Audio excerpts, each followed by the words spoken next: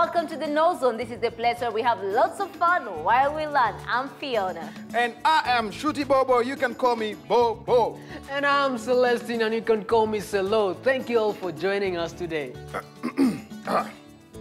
Now, we have an action-packed show for you today. Firstly, I want to tell you about our very own drama series, Study Buddies.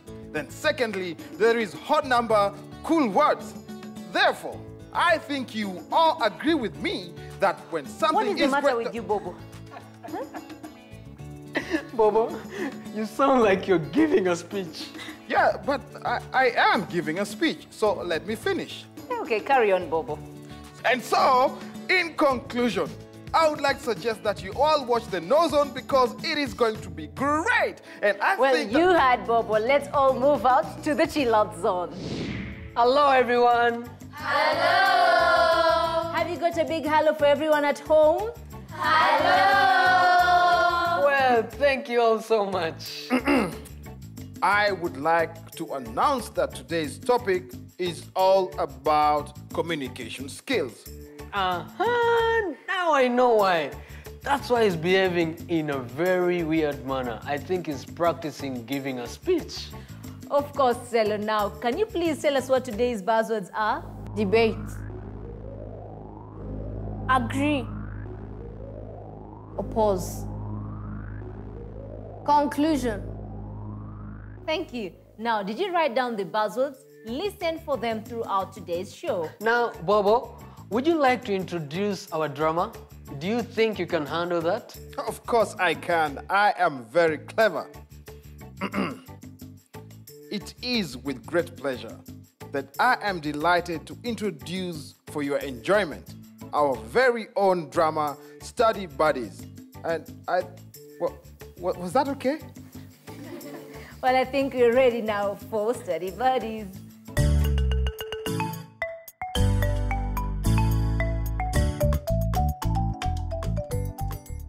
So who's excited about today's debate session as I am? Oh, wait, was that today? JC, what are you talking about? You were meant to prepare our group's conclusion. I don't like your silly games. Well, you should have seen your face. I always come prepared. Hey, is everything all right? You're unusually quiet. It's my brother, Patrick. What's going on? He's been really mean to me since last week. It's not your fault he got himself punished for buying alcohol. I know, it's just...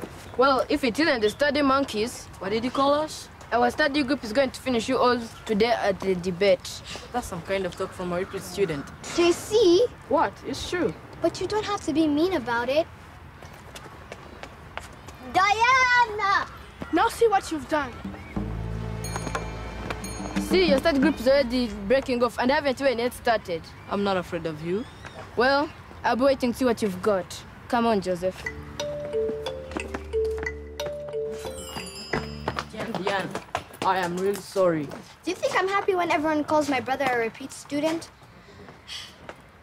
I don't care if he's a criminal or whatever. He's still my brother. I agree. I'm sorry I got angry. Whatever. Well, we have a debate to win, so let's concentrate on that. What was I supposed to do? Sometimes it's better to keep quiet than argue. I agree. That was a little mean. Meaner than Patrick calls monkeys? Why does everyone give him a free pass? Listen, time to go to class.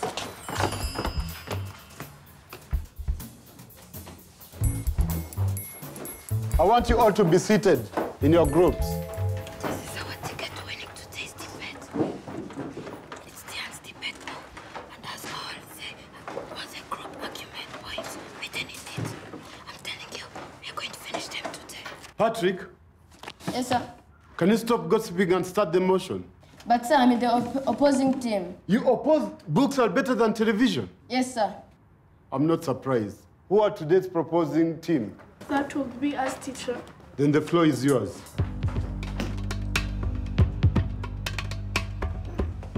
Are books better than television? Well, after our argument, I'm sure you'll be convinced to know that books are indeed superior and a necessary source of information than television. What's happening? Why? My debate book, it's gone. I don't believe this. It had all the points we worked on together. And don't forget, with television, one can access information easily through the use of audio-visual aids, such as memorable, funny cartoons or drama skits. And so with those few remarks, ladies and gentlemen, I ask you to agree with our team in that television is indeed more superior to outdated books. Very well done, Patrick. That was a very convincing argument. Study Group B, are you ready to counterattack?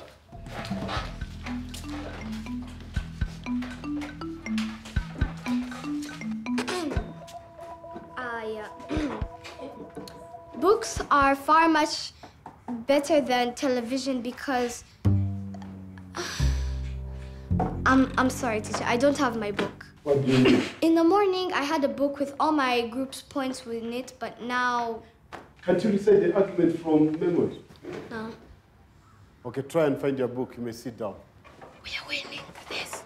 You should give it back and risk losing. No, we won't lose. You gave a good argument. Forget it. This is our turn to have revenge on everything they've done to us.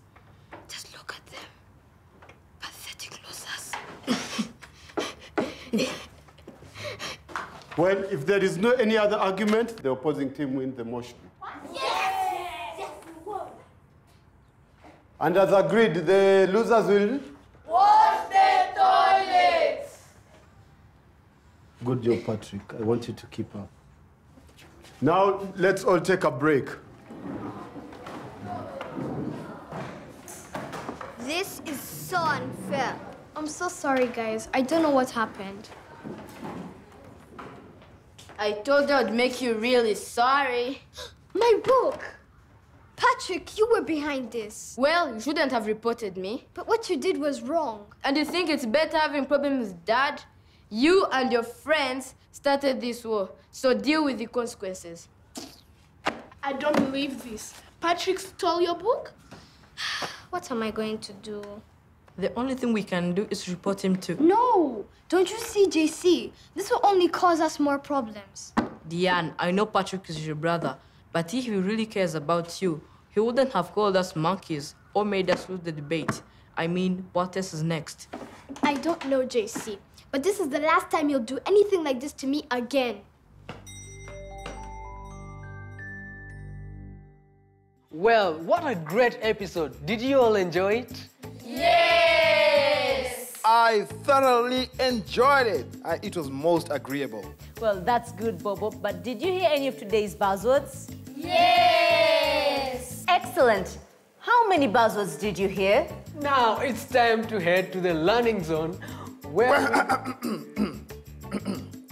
Allow me.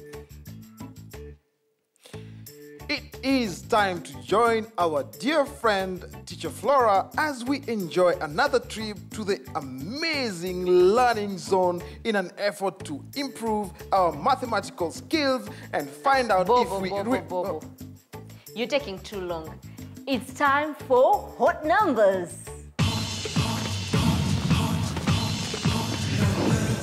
Hello, everyone. Hello, Teacher Flora. Welcome to Hot Numbers. Now, today, we're talking about shapes, but not any kind of shapes. We're looking at solid shapes. On the table, we have some different prisms. Who can tell me what a prism is? Yes, Bobo? Well, a prism is a solid shape which has a uniform cross-section and all its surfaces are flat. Very good. And prisms are named according to the shape of the uniform cross-section. I'm going to hold up some examples and I want you to identify the shape. Which one is this one? Yes, Isaac? This has a square as a cross-section and we call this a cube. It has 6 surfaces, all of which are squares. Very good. Now, what is the shape of the cross-section for this one? Yes, Audrey? A rectangle. That's right. And we call this a cuboid. And the cross-section can either be a square or a rectangle. And what shape is this one? Yes, Mugabo? A triangle. We call this a triangular-based prism. Yes, it is. And it has 5 surfaces and is made up of 2 triangles and 3 rectangles. Now, what shape is this one? Yes, Isaac? A pentagon. So this is a pentagonal-based prism. You are right. It has 7 surfaces, 2 pentagons and 5 rectangles. And finally, what shape is this cross-section? Yes, Bobo? Well, that has 6 sides, so it's a hexagon. So it is a hexagonal-based prism. That is right. It has 8 surfaces, 2 hexagons and 6 rectangles. Very good work, everyone. Now, to calculate the surface area, we have to open out the solid into its different surfaces. This is called a net. For example, here is what a cube looks like. We can see that it is made up of 6 squares. 1, 2, 3, 4, 5, 6. So if one square measures 4 centimeters by 4 centimeters, the square's area is, yes, Isaac? 16 centimeters squared. And we know that a cube is made up of 6 squares. So the cube's surface area is, yes, Audrey? 6 by 16 centimeters squared is 96 centimeters squared. Excellent. Let's look at this triangular-based prism. So we can see it's made up of 3 rectangles, 1, 2, 3, and 2 triangles, 1, 2. Now, if the rectangle measures 10 centimeters by 15 centimeters, each rectangle has a surface area of, yes, Mugabo? 150 centimeters squared. Very good. And if each triangle measures 10 centimeters by 8 centimeters, each triangle has a surface area of what? Well, yes, so Bobo. that is a half multiplied by 10 multiplied by 8, which gives us 40. So each triangle is 40 centimeters squared. Very good. So we have 3 rectangles of 150 centimeters squared and 2 triangles of 24 centimeters squared. So we add that all this together. Will you do that for us, Bobo? Oh, yes. Now, 3 rectangles at 150 each gives us 450. 2 triangles at 40 each gives us 80. So 450 plus 80 gives us 530. So the total surface area is 530 centimeters squared. Excellent. Now, to calculate the volume of a solid, we use the formula of cross-section area multiplied by the length. For example, we have a cube. The cross-section area is, yes, Isaac? 10 times 10 is 100 centimeters squared. Excellent. So we multiply this by 10, which gives us, yes, Audrey? 100 multiplied by 10 is 1,000. That's right. So the volume is 1,000 cubic centimeters. Remember, when we talk about volume, we work in cubic centimeters or centimeters with a little 3 at the end. Let's look at our triangular prism again. So we know that the height and the width of the cross-section is 8 by 10, which gives us a surface area of, yes, Mugabo? A half times 8 times 10 is 40 centimeters squared. Spot on. And if the length is 15 centimeters, this means the volume is, yes, Bobo? So that is 40 multiplied by 15, which is 600. So the volume of this triangular-based prism is 600 centimeters cubed. Excellent work, everyone. So we've learned to calculate the surface area and volume of solid shapes. Oh, wait, now, Teacher Flora, how do we measure the surface area of a hexagonal-based prism? That's a very good question. So let's remind ourselves of the net. So the rectangles are very easy to calculate. And with the hexagon, this is what we do. We divide them into triangles. So we work out the area for the rectangles and then the area of the triangles, and then add them together, which gives us the surface area of the cross-section. Wow, thank you very much, Teacher Flora. You're very welcome, Bobo. Well, after all that hard work, I think we need to take a short break, but we'll be back soon with the big three and so much more. So do not go anywhere.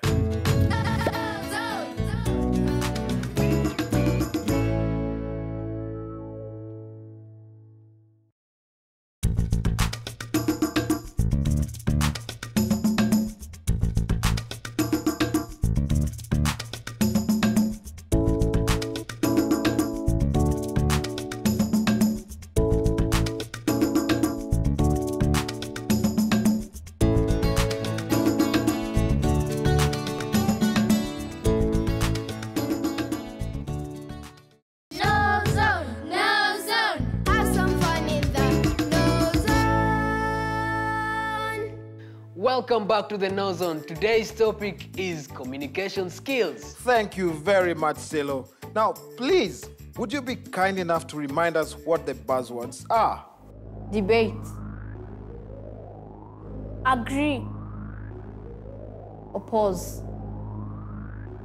Conclusion. Thank you.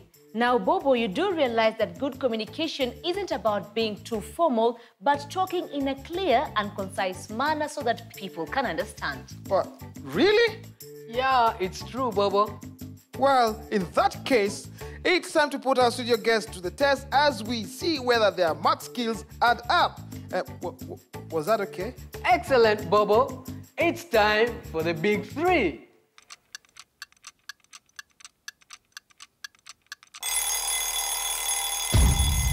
Yay! Welcome to the big three. Now, in this game, it's all about numbers. 3 contestants, 3 questions, 10 seconds. Whoever gets the most right wins these great textbooks. That's right. And if the scores are tied at the end, we move into a tiebreaker question. And remember, you only get to hear the question once. And you must write down your answers within the 10 seconds given, or your answers will not count even if it is correct. Are the rules clear? Yes. Make sure you play along at home. Now, Bobo, is the timer ready? The timer is always ready. Okay, let's go to the first question. If I buy a bike for 10,000 francs and sell it for 15,800 francs, how much profit will I make? And your time starts now.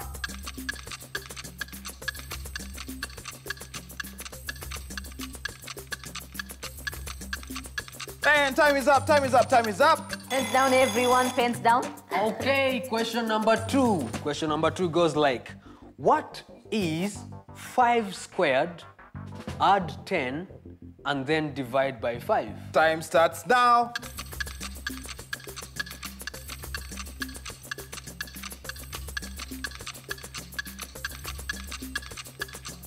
And time is up. Time is Pens up. down, everyone. Okay, now question number 3. What is -7 times 6 plus -3? And time starts now.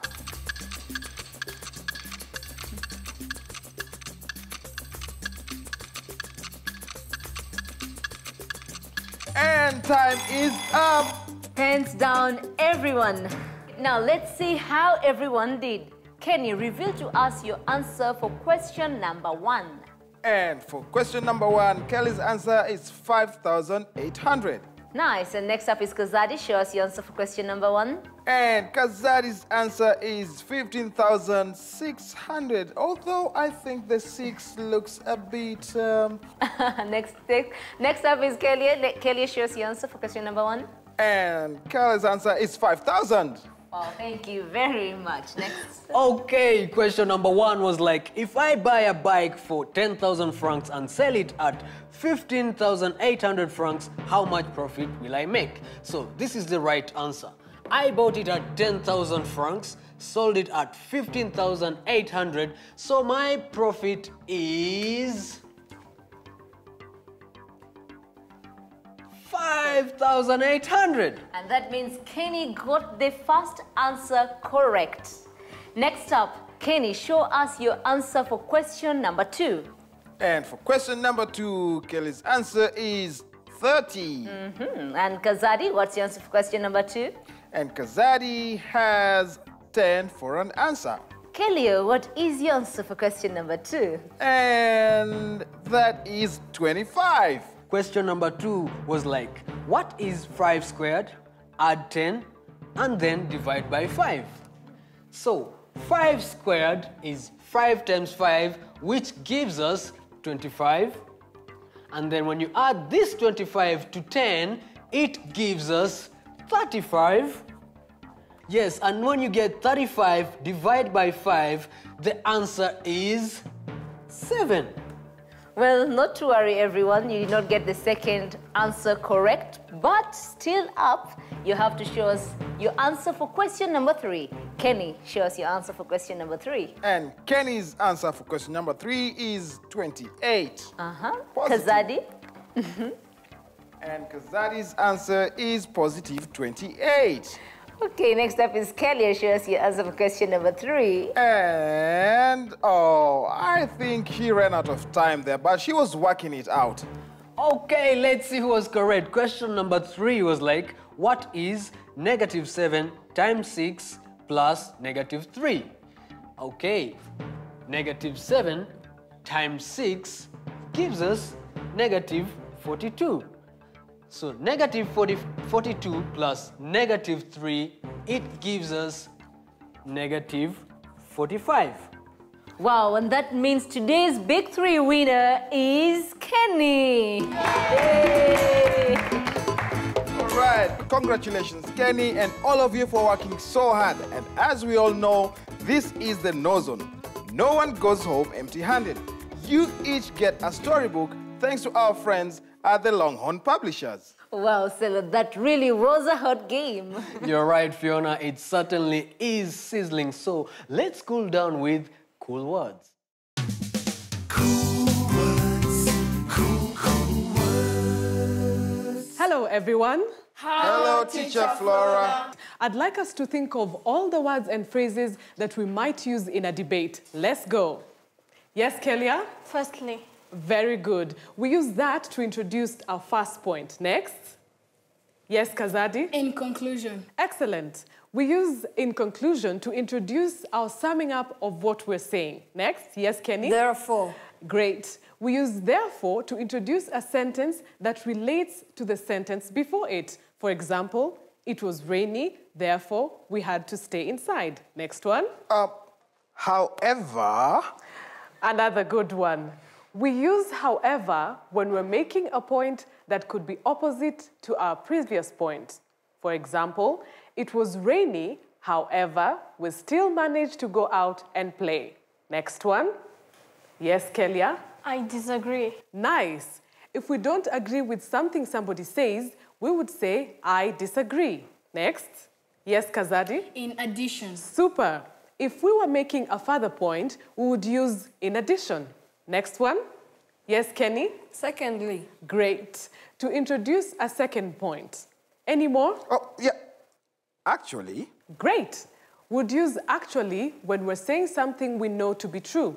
For example, we thought we wouldn't be able to play in the rain, but actually we did. Well done, everyone. I hope that was fun and you got some ideas of phrases you can use in your discussions. Now, let's take a look at the board. First of all, I'd like us to come up with a word that starts with one of these words. Any, every, no, and some. Yes, Kelia? Anybody. Very good. Yes, Kazadi? Everyone. Excellent. Yes, Kenny? Nowhere. Great. Bobo? Something. Well done, everyone.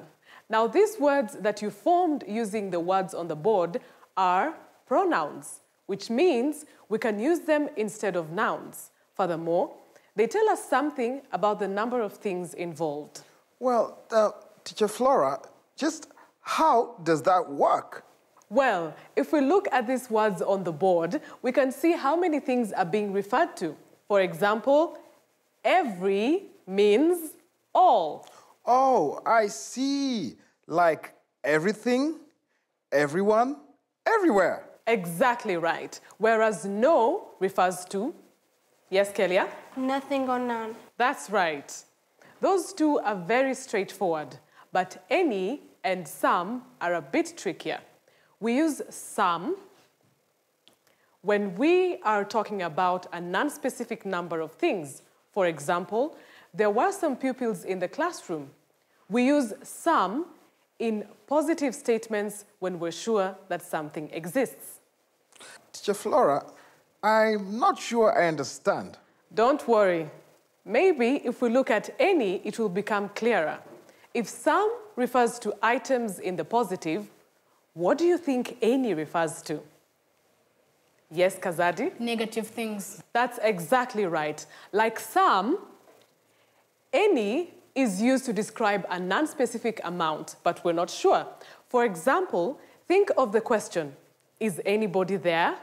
Wait, so it sort of means at least or a little bit. That's right. So we tend to use any in questions or negative statements. Can somebody try and think of a sentence that uses both some and any? Yes, Kenny? I wanted some food, but there wasn't any left. That's excellent. And the pronouns that you came up with are used in exactly the same way. For example, I wanted some food is positive, so we use some, whereas but there wasn't any left is negative, which is why we use any. Does everyone understand? Yes. Very good. Why don't you practice making sentences with pronouns beginning with every, some, any, or no at home? After all that hard work, it's time to sit back and relax with another animated tale. That is right. It is story time.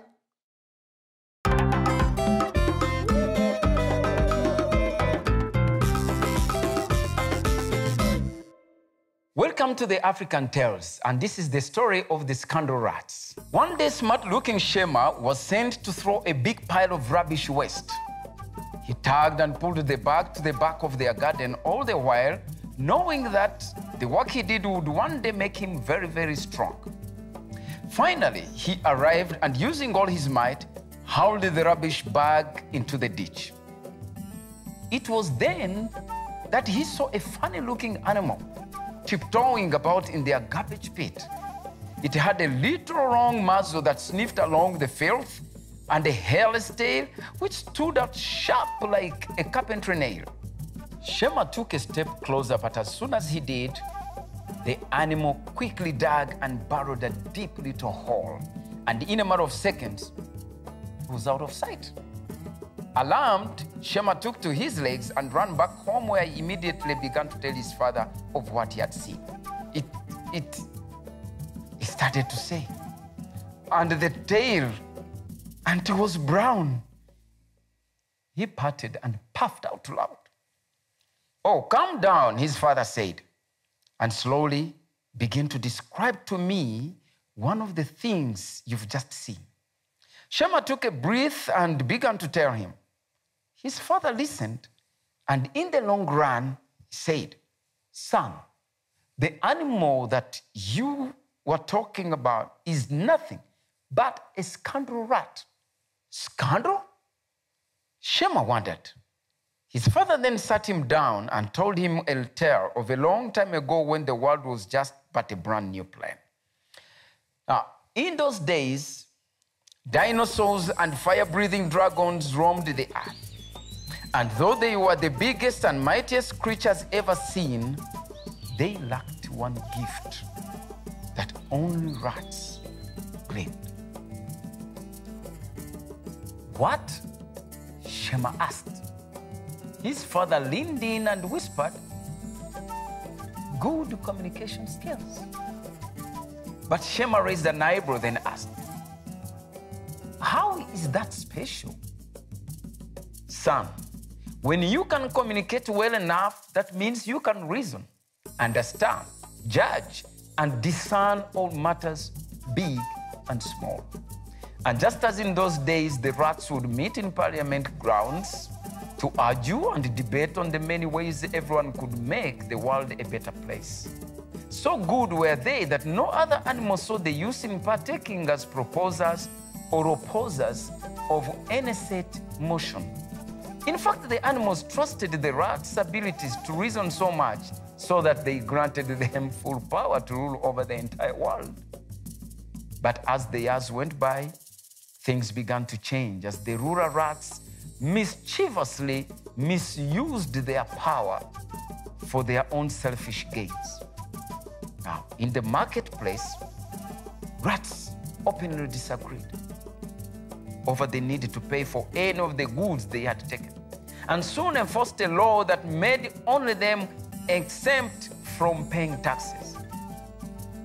Now, as things began taking a turn for the worse, the animals held a meeting where they discussed the need to stop their rules from making their lives miserable. As soon as it was agreed, the animals marched up to their leaders' grounds and asked, "Why is it just the rats are the richest, benefiting in all lands, while we seem to suffer at your hands?" "Well," said one cunning rat, "give us just one reason why you lot should have the fine things that we possess." The animals looked at one another, silent and glum, fearful that they had no words to fight back. But little Gahiji, the weaver bird, stood up and shouted, "Because we are all equal, and demand that you trust us as such, especially since we elected you to make life better and for all animals in the world." "Yes," the others called back, striking terror into the rats' hearts, and the more she spoke, the more the others became convinced that their ruler rats would no longer be their kings. In the end, the wild animals reclaimed back their power, vowing to never again sit back while others spoke for them, for it brought with it such a harmful rule. The rats lived with the other animals in peaceful harmony, with all the animals equal and able to speak. But the rats never quite lost their reputation as scoundrels for having abused their power of communication. Shema's father then looked at him and said, "In conclusion, son, I hope you've learned that you must know how to speak out for yourself.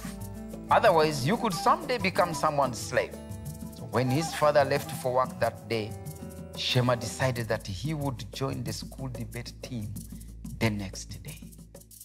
And that is the end of the story of the squirrel rat. Well, those rats were scary. Did you enjoy yourselves? Yes! And I have learned a lot about communication skills. Really? Yes. In conclusion, it has been a very informative show. Well, thank you for your help today, and thank you for watching. We hope you'll join us next time for more fun and learning on the KnowZone. Come on, everyone. Let's say goodbye. Bye!